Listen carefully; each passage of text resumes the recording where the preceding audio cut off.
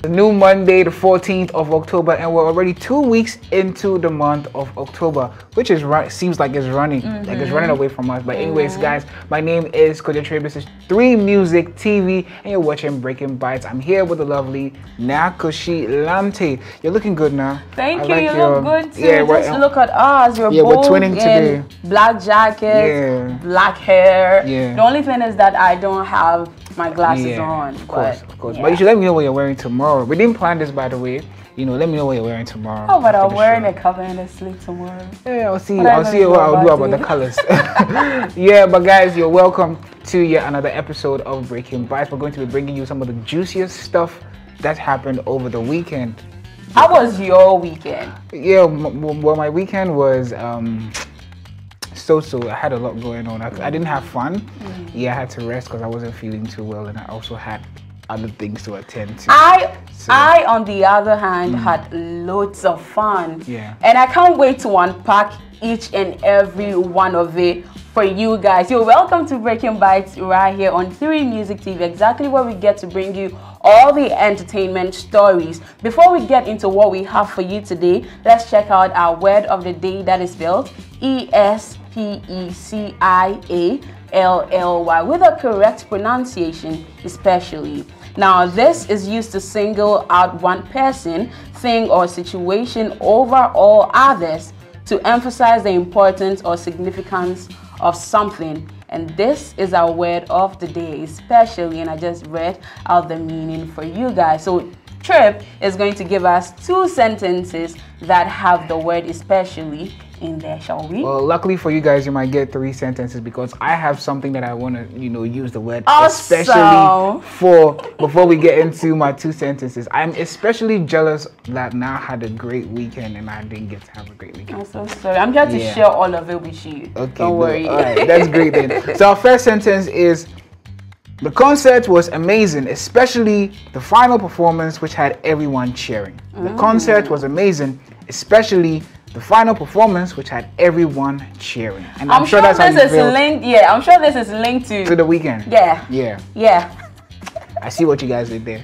But anyway, our second sentence also says, I love all fruits, especially strawberries when they are fresh and sweet. I love all fruits, especially strawberries when they are fresh and sweet. Who doesn't love fruits? Exactly what I was about to say. Exactly what I was about to say. Let's unpack all the stories. Now, on Saturday was the most talked about biggest beach festival in West Africa. Let's talk about the performances like I mentioned earlier, right? Let us start with EL. Alright guys, so yeah, Saturday was Tidal Rave, which was held at the La Palm Royal Beach, and this ran all through the day till the next morning. It had beautiful performances, the setup, the stage, the people. I feel like Tidal Rave has one of the most decent crowd, like EL. This guy finished performing, he was even going backstage and we're literally begging him to stay. Because him performing, like, it was so nostalgic. Like, everything he performed, his Coco, Mina, Bopo, all in black. And I'm not surprised we are both in. Yeah, today. Yes. Telepathy is working right. EL is so good. And he also has a new song with the J that he calls Delilah. So guys, if you haven't seen it, go ahead and stream it. And now let's talk about, I don't know if I should talk about Koshie or Black Cherry Fest. Which one would you prefer I go for? I wasn't there, but I saw stuff online. I think the crowd, like you said, decent crowd, very engaging audience as well. I saw Koshie's performance with the Gary and all of that, and I saw what Blacko also did with his performance, and then taking a moment to highlight the Galamsey issue. I think thing, like, he did so well. Like, he did so well. You know Black Cherry, right? Anytime he is on stage, he leaves a mark. Okay. One way or the other, he always leaves a mark. His choreography, everything was just on point, and he was super selective with the models he brought on stage. Because he knows that, okay, once I bring these people on stage and then they do what they have to do, people are gonna keep talking. I see. And the people also gave him time to also start vibing to the song. This guy was dancing. And you know the funny thing? We were at our workstation, right? Yeah. All the way at the back. We were at the production area. And then just when he was introduced to come on stage, Sheena and I had to maneuver our way around all the way to the front. And you know the funny thing? When we go to the front, it was so hard to see. I was telling Sheena that, look, woman, we had to be back there. Yeah, that was the only way you guys were But you know the funny thing? There was this very tall guy that was standing behind us. I was like, please, I can't see Blanco. So he was like, you want me to raise it? I said, yes. So he raised you. I thought this guy was just going to raise me for 2 seconds. He pulled me over his shoulders. Yeah. For the entire performance. And yeah, I was the tallest, I would say I was the tallest person standing, right? And I was saying, and you know, because I was on his shoulders, like I couldn't really move my body like I wanted to. So I was like, yo, please pull me down, okay? Luckily enough, as at the time I got down, I could see from where I was standing. I was like, yo. I like how you're narrating your experience, guys. If you weren't at Tidal Rave over the weekend, you can tell, like, even I know that I missed out. You can tell how, this was actually my first time being there. And I was like, where have I been? Yeah. Now I'm asking myself the same question. And I don't even regret it, because I feel like if I had been there over these past few years, I would have been probably tired. Yes, exactly. Right. But because I was there for the very first time, the people, like I mentioned, the people were so decent. They were so nice. I got to meet quite a number of new people. It was such a lovely time for me. Yeah. And I'm not even done talking about the performances, right? Yeah. Like you mentioned, you saw excerpts of Koshie Arthur's performances, right? So you know the thing people kept saying, that Koshie Arthur has left the scene there, right? Over there at Tidal Rave. I was like, no. Koshie Arthur was performing and my eyes were so filled with tears. Like I just didn't know. I just can't narrate the feeling, but it was a really, really good one for him to perform like most of his biggest hits. And you know he has tons of them, right? He has Live on 233. He has Don't Keep Me Waiting with Kiddy. He has African Girl with Shatta Wale. He performed all of that. Do you know what I want to know? Tell me. When is the next Tidal Rave? Because guys, like, I know that I had other things to do and I also had to rest. But can we do Tidal Rave again, guys? Honestly, let's do Tidal Rave again, okay? This weekend or something, just for me, because now she's making me feel like I was at the wrong place over the weekend. I'm not even capping. I'm not capping. Because you know, it got to a time, right, with the way I was singing back to back, right? One of the girls raised her hand for me to give her a high five. Yeah. So I was like, because you were enjoying yourself too much. All of the, like, those around me were looking back to see who's that girl shouting, singing from her lungs. Because let's finish talking about the performances, right? I just want to wrap it up with Stonebwoy's performance. Stonebwoy also did so well. Yeah. His MC, his hype man, OG the MC, came on stage to give him all the accolades for, like, should I say 3 minutes? And then we were just waiting for the man to come. And I was like, yo, can you just excuse us? Let's just have the moment of our lives. And then he came. He came into the telephone booth, right? So if you're at the far end, you wouldn't realize because they turned out the lights. Yes, yes. They turned out the lights at the time, and then he came to hide in there. So after all the accolades, after all the introduction, oh man, he stepped out of the telephone booth like that with his dancers. And you know, he also highlighted the Galamsey, Stop the Galamsey fight, and it was also very beautiful. I like that with all the fun and excitement going on, these artists, who are some of our top tier artists, took the opportunity to highlight some of the issues that are currently going on in the country. So that's like a very laudable thing. The other thing that I'm not very excited about is the fact that you're making me feel like I really made a mistake over the weekend, and I really want to go back. 3 key points. 1, if you went at Tidal Rave over the weekend, you do yourself. That goes for me as well. 2, can we do Tidal Rave again? And 3, can we do Tidal Rave again? Like, honestly, guys. But if you went there, at least I'm sure that now Koshie's, you know, narrative or narration has given you an idea as to what happened over the weekend. You're definitely not going to want to miss out on the next Tidal Rave. I saw excerpts and I know that it was amazing.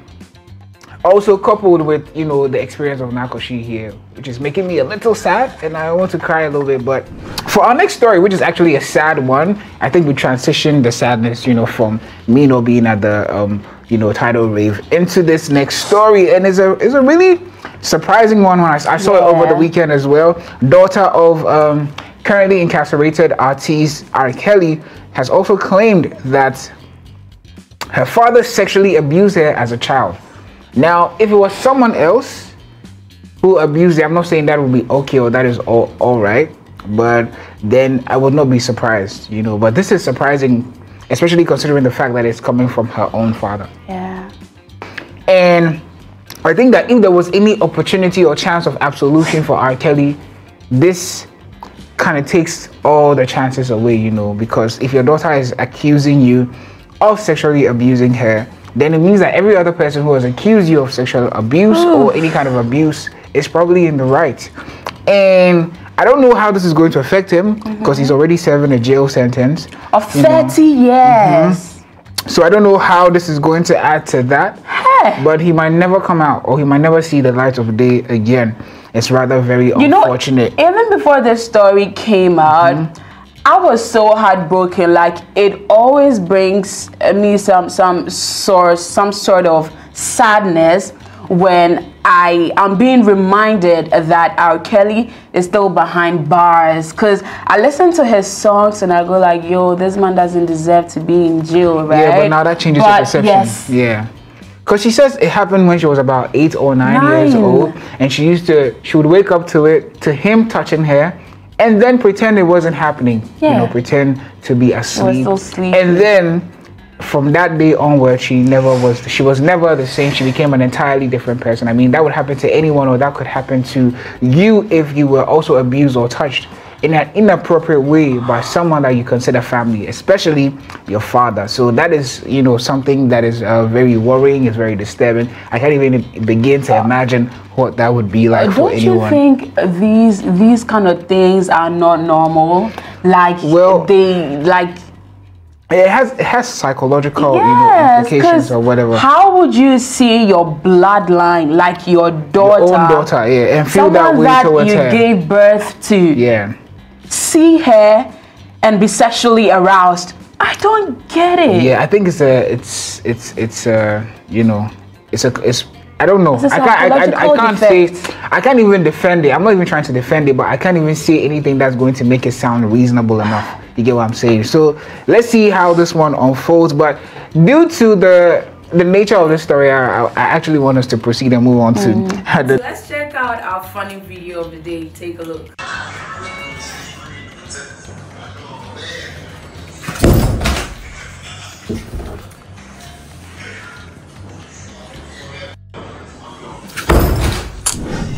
That was actually very funny. I don't know what he's preparing for, but I have a feeling that he has been watching a lot of anime. Yeah, because that was like a ninja or a jiu-jitsu thing, you know, the whole like using force to break stuff. And it was his facial expression for me like super. It was how serious he was about it. Yeah. Anyway, so moving away from that funny video of Blacko, we're heading straight into our top listers today. So today we're looking at the top 5 largest dams in the world. The top 5 largest dams in the world. I don't know if you know what a dam is, but if we didn't have a dam, you wouldn't have electricity and you wouldn't be able to watch us on whichever device that you're watching us from. So the first one, or the fifth one, is the Koshie Dam in the United States, which was built in 1963. He said the structure volume it has a structure volume of 70.3 million cubic meters, 75 meters tall, with a reservoir of 29 billion cubic meters, and has an installed capacity of 786 megawatts, and is a temporary earthfill embankment dam. Temporary. At number 4, we have the Lamptey that is located in the Netherlands, and this was built in 1968 and has a structure volume of 78 million cubic meters and 14 meters in height. The reservoir holds 13 billion cubic meters. Though there is no installed capacity listed, it is a temporary earthfill embankment dam. To Turkey, you know, the dam which was built in 1990 says the Ataturk Dam. And I think they get the name, or the name is derived from the name of the country as well. The Ataturk Dam, which was built in 1990, says it has a structure volume of 84.5 million cubic meters, standing at 166 meters tall, with a reservoir of 48.7 billion cubic meters, and generates 2,400 megawatts, and is a temporary earthfill embankment dam as well. So that's a number 3 in Turkey, guys. You have the dam that is like a fort, right? We have the Fort Peck Dam, which is in the United States, and it was built in 1940. It has a structure volume of 96 million cubic meters with a height of 76 76.4 meters, and a reservoir volume of 23 billion cubic meters. Its installed capacity is 185 megawatts, and it is also a temporary earthfill dam. And at number 1, we have the Tarbela Dam in Pakistan. I wasn't expecting that, but it was built in 1976. It is the largest, with a structure volume of 153 million cubic meters and a height of 143 meters. The reservoir holds 13.7 billion cubic meters, and the dam generates 4,888 megawatts. It is a temporary earthfill or embankment dam as well, guys. That's the largest dam in the world. One of my favorite artist of all time actually turned 45 years today, and I'm talking about the man Usher Raymond. He turns 45 today, like I mentioned earlier. Is there anyone under the sun who doesn't know Usher? Usher is known for R&B hits like Yeah, You Got It Bad and Confessions. He's also a singer and a dancer. And I wanted to say he's actually an actor, because I already mentioned that he's an artist. But this guy is also an actor and a dancer as well. Do you enjoy his choreography anytime he's on set? Yeah, I mean, I've been listening to Usher since I was legit, you know, so yeah. He's so good. Yeah, totally. But he's not the only one that's celebrating his birthday today, of course. We also have George Floyd. I don't know how to feel about this one. But a really sad one. Yeah, George Floyd is known for his death in May 2020, which sparked global protests against police brutality and racial injustice after a Minneapolis officer kneeled on his neck for over 9 minutes, and he was born on October 14, 1973. He will be 50 years old if he were alive today, guys. May he continue to rest in peace, George Floyd. Alright guys, so it's time to test your creativity skills, and today on our emojis game, as displayed on your screen, we have a very long, different arrays of emojis. We have the snow, we have a snowman, we also have the cloud, a crown, 2 women, we also have some stars. Should I say this is an image of a goddess blowing cold air? Goddess blowing cold air. We also have the musical notes, and lastly, we have the queen. Yeah. the queen. This should be like really easy to Very get, guys. easy, like too easy. Don't disappoint me. Because for this, I remember the title very well. And the emojis are very, like, you know, expressive. They're clue enough, guys. Yeah, so guys, whatever you think this is, whether it's a movie or it's a title of a song, share your thoughts with us in the comment section. This is where we bring down the curtains on today's episode of BRKN BYTZ right here on Theory Music TV. We hope you enjoyed every dose of it like we did. Remember that BRKN BYTZ comes your way each and every Monday, Wednesday, and Friday at 6 p.m. with and the broadcast repeat at 9 p.m. I got it right this time, right? Yeah, you did. Yeah, High five. awesome. Great. Great, guys. It's been exciting coming your way. Catch us again on the next episode of BRKN BYTZ. Also, subscribe to our socials, our YouTube, watch us on TV, go to our Instagram, our X, and TikTok as well. Get interactive with us. Exactly. Just do. Keep dropping your comments, guys. Keep dropping your comments.